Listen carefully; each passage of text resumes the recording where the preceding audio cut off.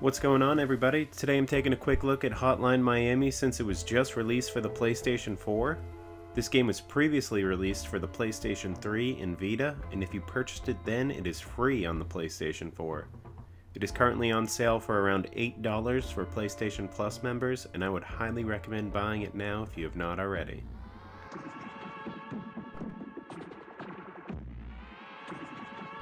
For those of you who don't know anything about the game, it's a little weird. You're a hitman in Miami during the early 80s. Each level requires you to move through a building, killing pretty much everyone in it.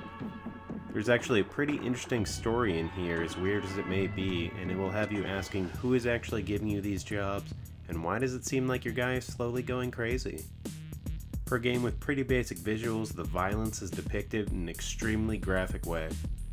This game is not for the faint of heart.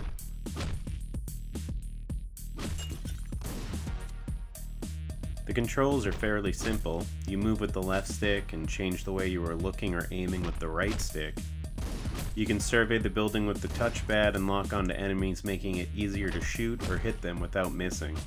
This is great because you die in one hit. If you die, you have to restart the section of the level you are on. You will die over and over and over again. This can be really frustrating, but once you start to get the hang of the game's controls and mechanics, it is incredibly fun and addicting.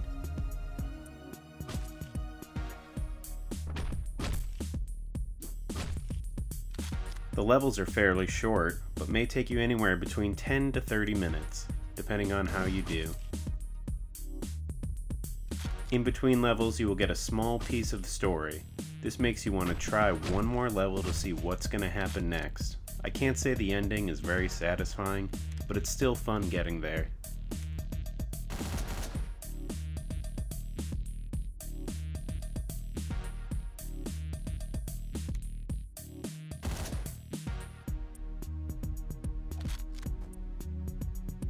So you earn points during levels depending on how aggressive you are, the variety of weapons you use, how many times you died, how long it took you to complete it, and a few other variables. The higher the score you get, the faster you'll unlock new weapons and masks to use in the game. The masks all have different perks for your character, such as faster movement, starting with a knife, and many more. There's a level select, so you can go back anytime to try out a level with a different mask or raise your score.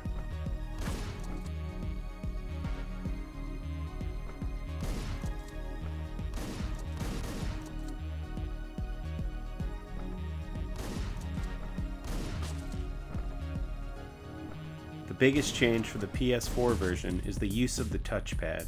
This works pretty well at moving the camera around, but I had trouble locking onto targets sometimes. I don't know if I missed something, or was doing it wrong, or if the game's just a little touchy. You can also shake your controller when an enemy's on the ground to finish them off, but I completely forgot about this after the tutorial and just used the strike button like normal.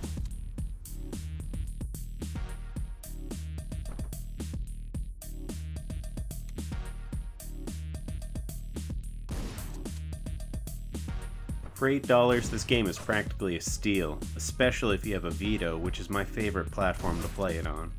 The story is bizarre, the soundtrack is hypnotizing, and the gameplay is fun and addicting.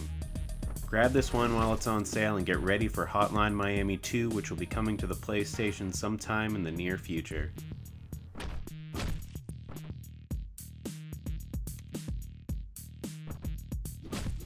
Thanks for watching. Please like and subscribe for more gameplay and reviews. I'm going to let the video run till the end of this level, give you guys a look at what happens in between the levels real quick, and that'll be it. Enjoy.